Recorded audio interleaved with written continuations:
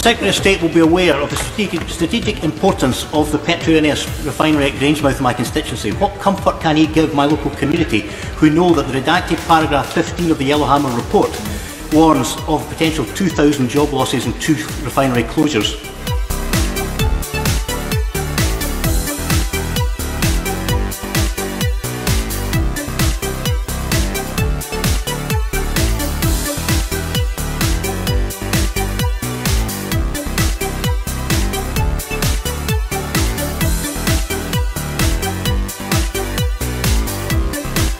The government's utter chaos over Brexit has already impacted recruitment in the social care sector, and Scottish Care told the Scottish Affairs Committee that providers have lost 67% of the intake from the EEA, and the fact is this government's actions have put the health of our sick and elderly at risk.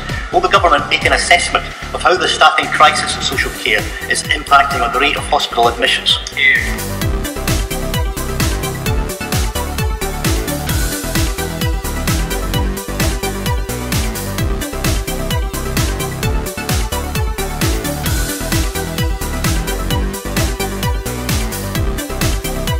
Thank you. EU nationals are an integral part of academic institutions in Scotland, accounting for 20% of the total staff and playing a crucial role in research and teaching capacities of our colleges and universities. The 30,000 salary threshold is a critical threat to this. Does the Secretary of State personally support this policy, or will he finally support scrapping it?